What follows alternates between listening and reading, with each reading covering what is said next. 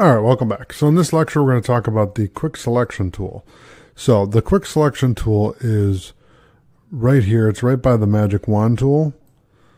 So I'm going to click on quick selection, and you're going to love this tool. This is a very cool tool.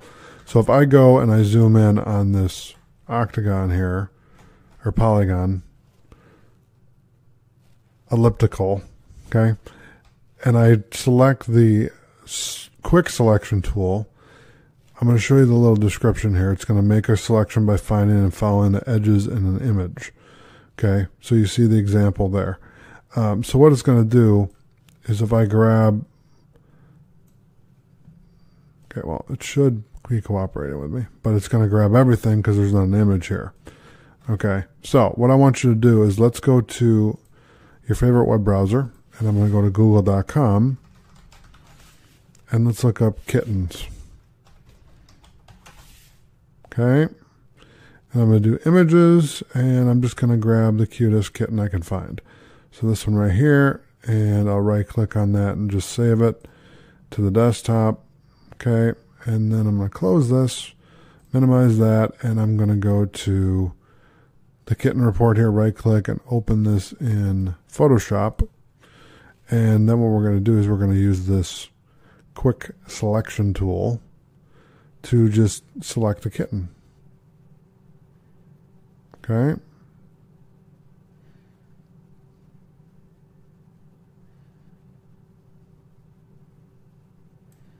So you see what happened there. It grabbed everything because we went outside the scope of the image. But if I try again and we just do this, right? And really the idea behind this, as I goof it up again, the idea behind this is to make it easy to select certain objects in the image. So there we go, success. So if I hit Control C, Control X, I'm going to cut out the kitten from there and then paste the little guy in here. And you can see we still need to do some cleanup, but the idea is you select them and then clean them up in here.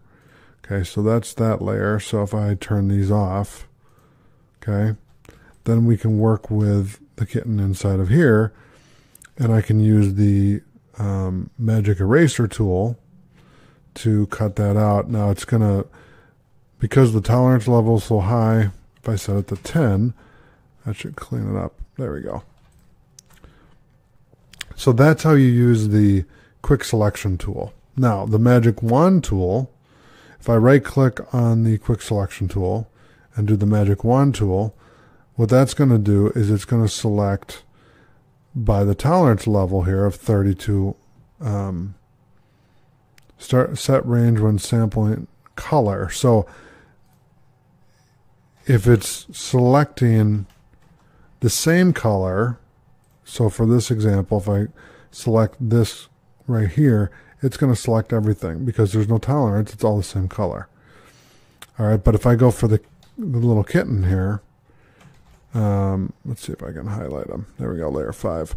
Okay, so you can see here it's grabbing more of the lighter colors here, right? And if I go back here and select this, you can see it's going to select certain parts of the kitten because of the tolerance level. Now if I adjust that to 10, okay, then what it's going to do is it's going to select everything. So you see the selection tools all the way around the canvas. Okay. And I think if you hold shift, you can select multiple spots. Yep, there it is. Okay. So I can select more of the kitten than just this because this is just going to go by the color. Now, if I set the tolerance to 50, okay, you're going to see it's going to select more of the kitten. Okay. There you go. Isn't he cute? All right. So there we go. And then I dragged him over here. So you can see that it selected most of the kitten, not all of it, but most of it. So I'm going to put him back together again. All right, so that is the quick selection tool and the magic wand tool. Thanks for watching. I'll see you in the next lecture.